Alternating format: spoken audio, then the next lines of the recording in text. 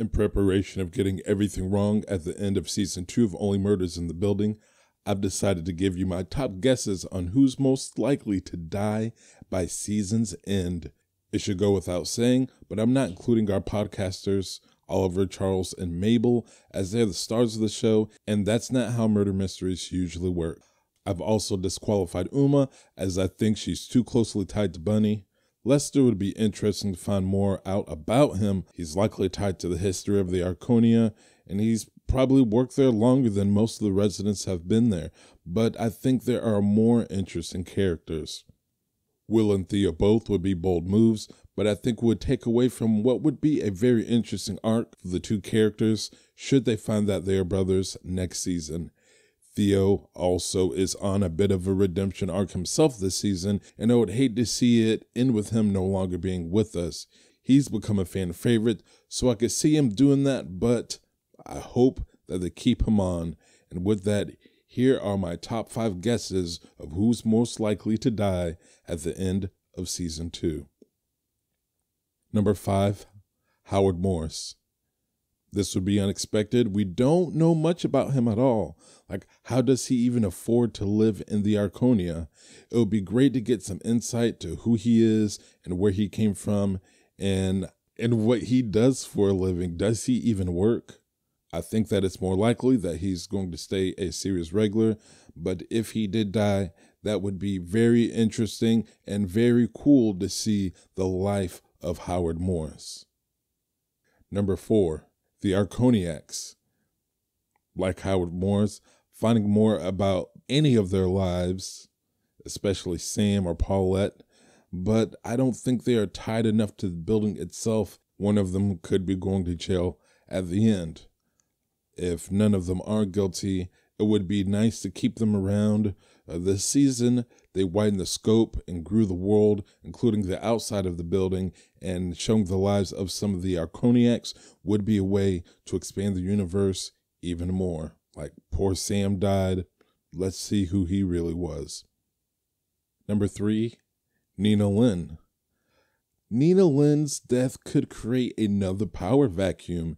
If she was indeed killed, we would need to find a new board president, and that is a position that is widely sought after, it seems. I don't think it would be a repeat of this current season, but it really would depend on the killer's motivation. I like Nina as a character, even though we didn't get too much of her. We started out hating her, we ended up liking her, but if we could learn more about her and her life and why she did the things that she did, I think it would be very endearing, and the power vacuum of losing the board president at such a tumultuous time in the building would be very interesting to see more from. Number 2, Cinda Canning. Opening up the world to Cinda and her podcast empire, it would be easy to assume that she was killed by the podcasters because of the slander to their names.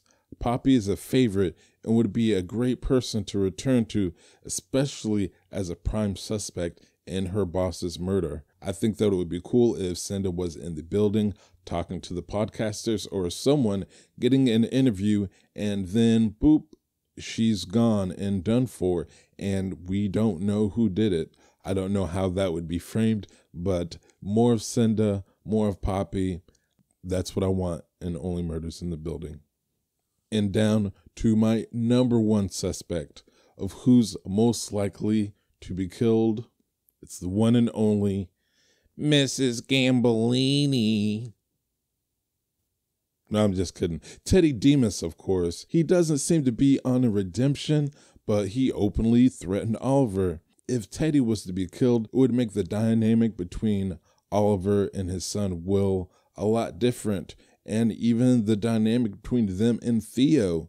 If Theo's father had died, and either one of them were implicated in his death, Theo would have a new half-brother, and he'd have no way of knowing if maybe he had something to do with his father's death for tearing his family apart. There are a lot of possibilities that goes with that. And of course, Oliver is such a great character, and having him personally framed in season 3 as Mabel was framed in season 2 would be great turn of events We've also had a season 1 that kind of focused on Mabel 2, dealing with Charles's family. It's time to let Oliver shine.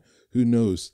Teddy may have flipped and was going to implicate others and their legal dealings. And I think if Teddy dies, I will feel like we could get some good backstory on some of the plays that he worked on with Oliver. I love the flashbacks with young Oliver. If we get a reason to bring him back in here, I'm all for it. Any chance I get for more musicals, you know I'm here for it. Maybe we can see the return of Roberta and more of that dynamic. Find out what actually happened in their relationship. We know that he spent all of Will's college fund money, but was there other things? Obviously, his wife wasn't into him, or there were issues before that. I believe it's likely him paying too much attention to his work and not with the family. But I want to see all of that fleshed out. I want to see more than stolen glances from her and Teddy. I would hate to take Nathan Lane off of the show, but it would be a great storyline that I would love to see. And who knows, maybe we can even like a grave robbing man. Well, those are my guesses of who is most likely to die. I don't want anyone to go, but someone has to. Who do you think it will be? Let me know down in the comments. Teddy does seem obvious to me, and Bunny was out of left field. It could be someone we aren't expecting. If that happens, who do you think it would be? Let's discuss. Thanks for watching. My name is Dallas, and I'll see you on the rooftop.